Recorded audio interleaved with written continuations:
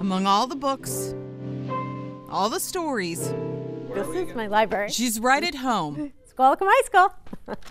I'm a high school librarian. There are small clues around here about an alter ego. These are about Charles Schulz and his iconic characters. Faces that take you back. This is Lucy and Charlie Brown. And a familiar voice. And Lucy is who? Lucy Van Pelt. That would be moi. Someone we all know and love. I ought to slug you. Ugh! Well, maybe that's a stretch. Lucy tells Linus to get rid of his stupid blanket, and he says, Give me one good reason why I should memorize this. and she goes, I'll give you 5 good reasons. 1, 2, 3, 4, 5. and then she curls him into her fist, and Linus says, Those are good reasons. She was a strong female character before that was even a thing. she says, well, everybody knows that Christmas is run by a big, Big Eastern Syndicate.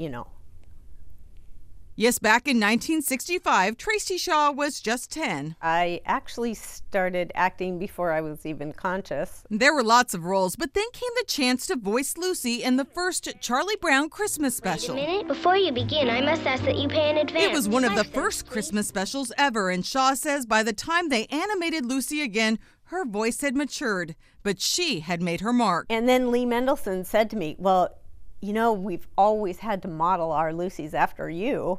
She never could have known the staying power this story and this role would have in her life. She is pretty funny, and I know she has influenced quite a lot of people. And there are times that my husband will look at me and go, so she does, she lives on. That iconic jazz soundtrack, the timeless characters, that simple Christmas story have touched so many people for so many years. It's actually quite an honor to be known as Lucy. Year after year, she hears it from strangers and even her own students. It always surprises me how genuine and what a wonderful story it is. So that goes right back to being in the library. It's all about the stories. And if a story touches that many people, that is awesome. Amy Marino, King 5 News.